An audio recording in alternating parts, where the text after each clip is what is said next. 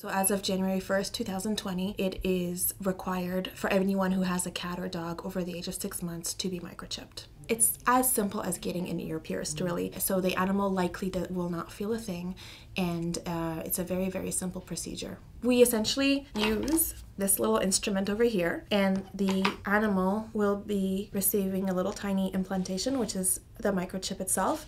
It is not something that will bother the animal, and this microchip will be with the animal for the duration of his or her life. At the Montreal SPCA, we charge $45, and that includes the installation and the registration of the microchip.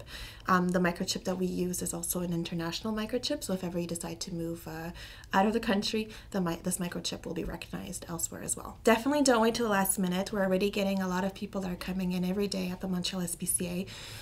So whether you want to come to the SPCA or go to a local clinic, it's important to have your animal microchipped ideally before the end of the year.